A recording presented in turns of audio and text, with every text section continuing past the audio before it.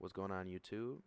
It's me, Yeti, and I'm going to teach you guys how to use my iSage, the BeatSage custom file fixer. So if you're having problems with your BeatSage custom songs, like you click on the song and there's just endless loading, this is going to fix it for you, and I'm going to show you how to use it. So this is really basic, and I just made it in like a few minutes, and I plan on updates, which is why it's so basic at the moment, but I'm going to show you how to use this to fix your files so you don't have to go in and edit them yourselves, which you usually would have to do.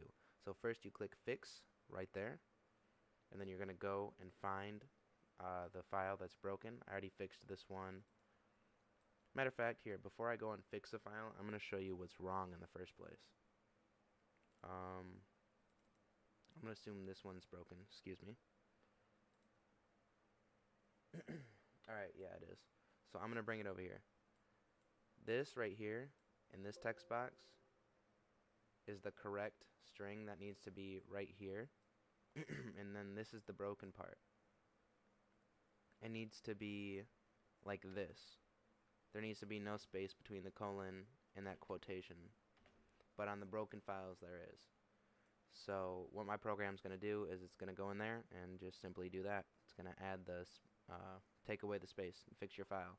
And normally you would have to do this for every single difficulty file, so this just makes it a tiny bit easier. So you're going to go to that file, obviously, then click open. Boom, it's fixed. And to prove it to you, I'm going to go ahead and open it again. It's been changed, and it noticed it, so I'm going to reload it. And as you can see, the space is gone. Now, I'm not going to mess with this one just to prove it does work again. You can see the space is there. That hasn't changed, so I haven't edited the file. I'm going to open it, and now I'm going to show you the file.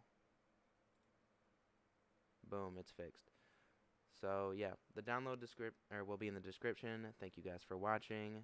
Peace out.